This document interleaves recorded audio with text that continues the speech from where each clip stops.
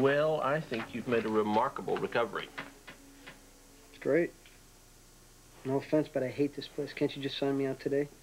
Nobody said anything about release. You need at least 3 or 4 more days recuperation.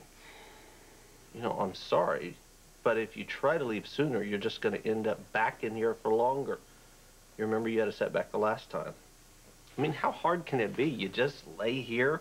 You're being waited on hand and foot by the woman you love. I'm sure Robin can come up with some way to make your time go faster.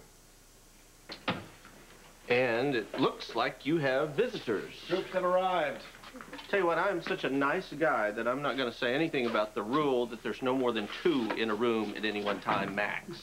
You better not, because I'm on the board. And I don't count. I'm staff. Oh, fine. If the patient seems a little less thrilled than he should be that you're here, it's because he's mad at me. So just try to persuade him that a few more days here is a good thing. Okay? Excuse me.